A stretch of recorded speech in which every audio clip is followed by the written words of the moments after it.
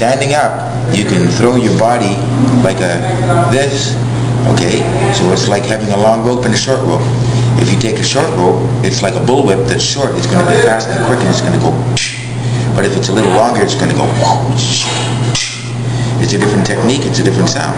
For example, watch this.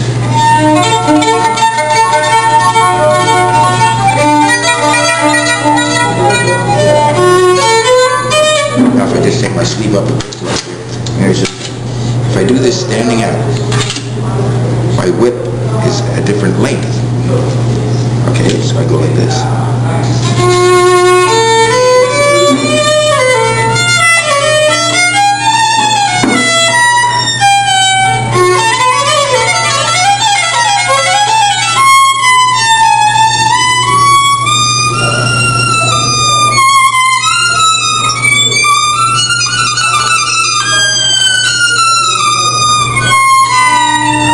What I'm saying is that I got more of this, but if I'm sitting down, okay, it's better for stuff like this.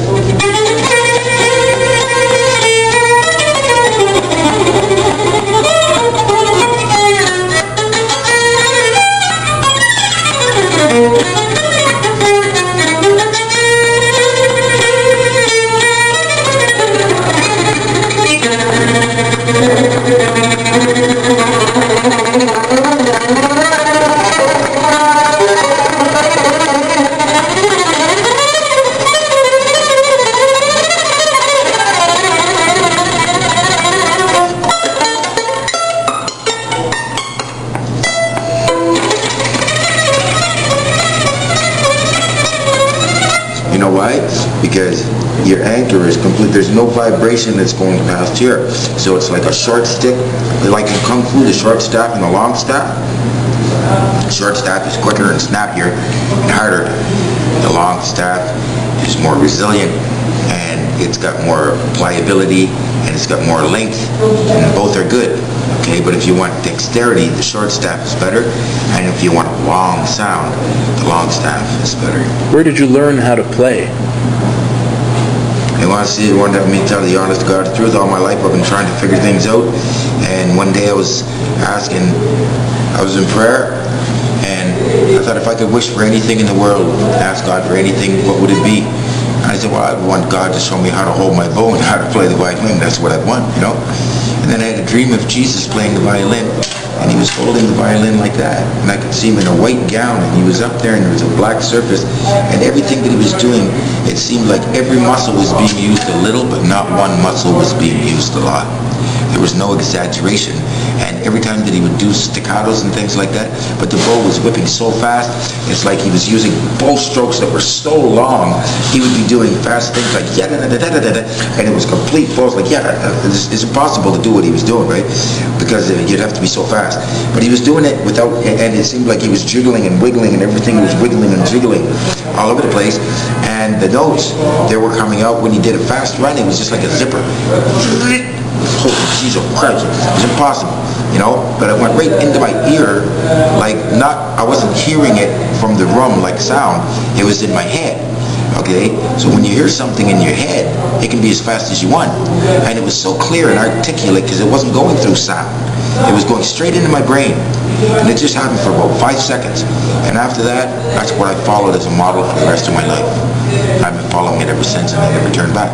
Before that, I kept on saying, I wonder if that's right, I wonder if that's right, I wonder if I should hold the bow like this, hold the bow like that, hold the bow like that, hold the bow like that, hold the bow like that, hold the bow like that. Or I tried every different way. And then when I saw Jesus do it, I said, well, that's the way I'm going to try it forever. And I found that just by doing that, I keep on discovering new ways, okay, of the same bow grip. For example, if I'm holding it like this, I can use this, and that's like a dolphin flopping his fin, or like a boat that's going like that through the water. You know what I mean? Okay? Because I can turn the frog this way and that way, and it's mostly the wrist that's doing that. And then there's this. See? And that's like whipping it up like this and then throwing it that way and bringing it down and throwing it that way. There's like 1,000 different variations. Just holding, you can hold it like this. I've been using my third finger, like, because I thought, why is his hand out? It was covered right over. I could never figure it out. I thought, did he have the bow this far? Or did he have it that far? And he might have had it at different places in different ways. But the one thing that was always for sure is that the fingers were always touching. There was never any space between the fingers. He never did this one time. Okay? Everything was always touching. So I thought, okay, I'm going to try to discover how every possible way can be done. Let's say you figure this, everything's always done like that, but now you got flip, so I called different techniques. And then I saw Hypens playing, and I realized that he was doing the same darn thing. Okay? I thought, what if he had the same vision? Is Danny still here? Yes, Danny is here. There. So anyway, that's what I want now. Before we sign off, I just want to do one little tiny piece that you probably love very much. And it's Danny's favorite piece. I might not be able to make it all the way through, but I want to do it for Danny because I love it.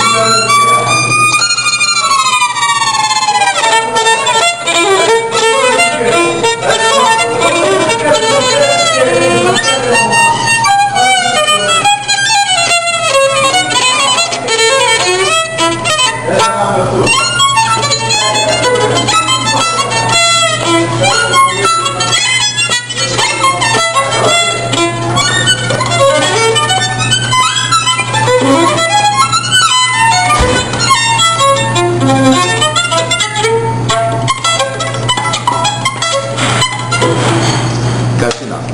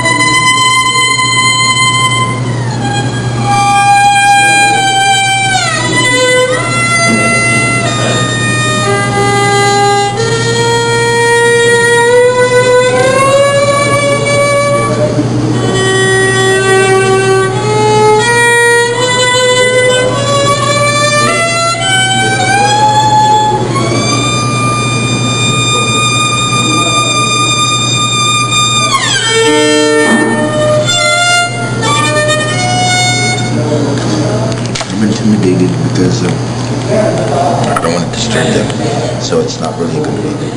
So No, it's very good.